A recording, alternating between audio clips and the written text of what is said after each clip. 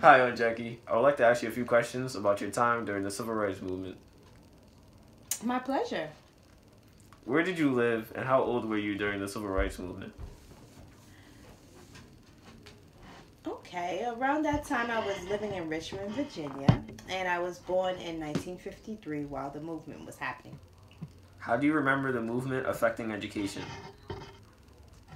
While the movement did not affect education too severely, I went to an all black school.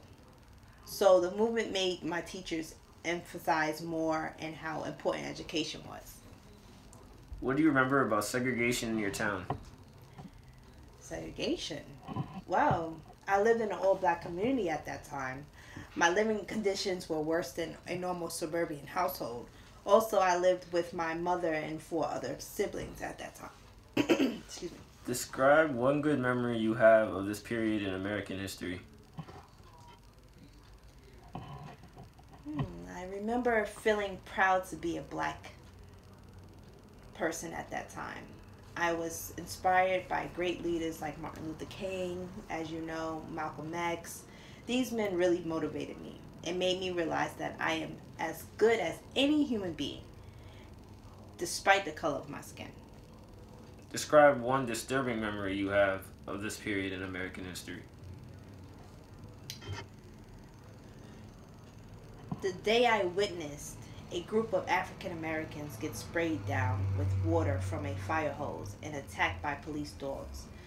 This image was really disturbing and sticks with me till this day. What do you think about Black Lives Matter and similar movements? I'm not against the Black Lives Matter movement, but I am concerned because it strays away from a level minded and non violent approach. Okay.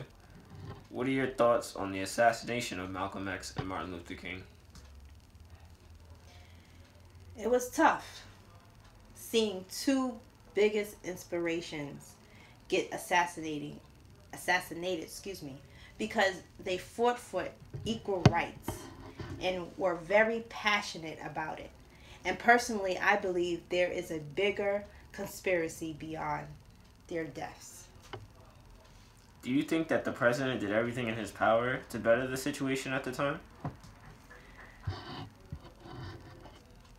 No, honey, not at all. I feel as if our president at the time just played along with the movement, so wouldn't so we wouldn't lose any support from Americans. Did marching, excuse me, did marches, sit-ins, and other demonstrations help or hurt the movement?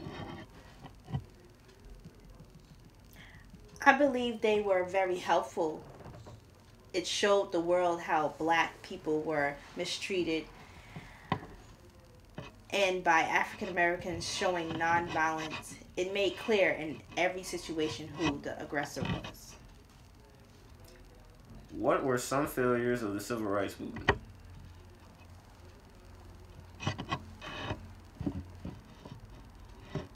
I don't think the civil rights movement was a failure as a whole, but attitudes and self pride is what got in the way.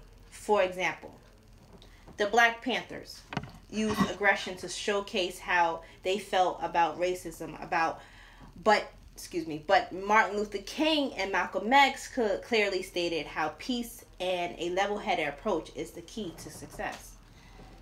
Thank you, Aunt Jackie, for your responses today, and I hope you have a nice day. You're very welcome. Thank you. All right.